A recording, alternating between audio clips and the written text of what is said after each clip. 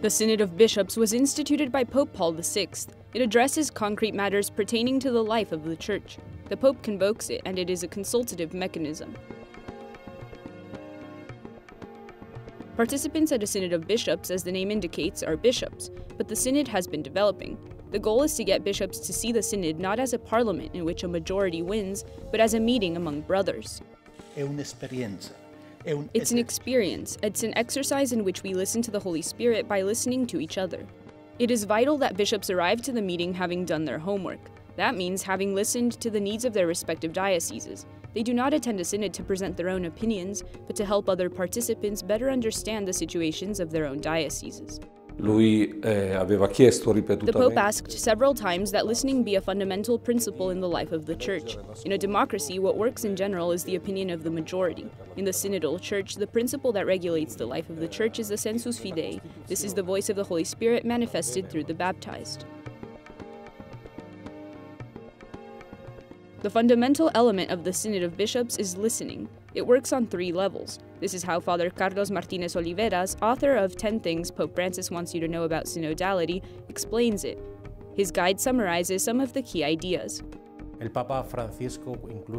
Pope always, even in his exhortation Evangelii Gaudium, talks about all, some, and one. These are the 3 levels of listening. First, we must listen to the entire people of God. Then the Synod of Bishops must have a moment of discernment in which the bishops have to accept their responsibility to be pastors of God's people, and then they communicate their conclusions to the Pope, who decides what to do.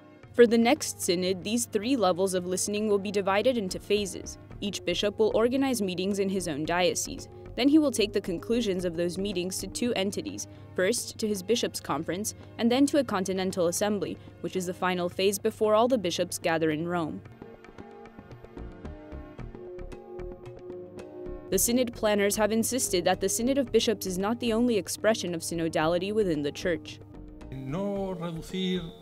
We must not reduce the Synod and synodality to the Synod of Bishops. The Synod of Bishops is a manifestation of synodality, but it is not the only one. There are other manifestations of synodality in the Church, like pastoral councils, bishops' conferences, and others. Proprio il cammino della sinodalità è il cammino che Dio si aspetta dalla Chiesa nel terzo millennio.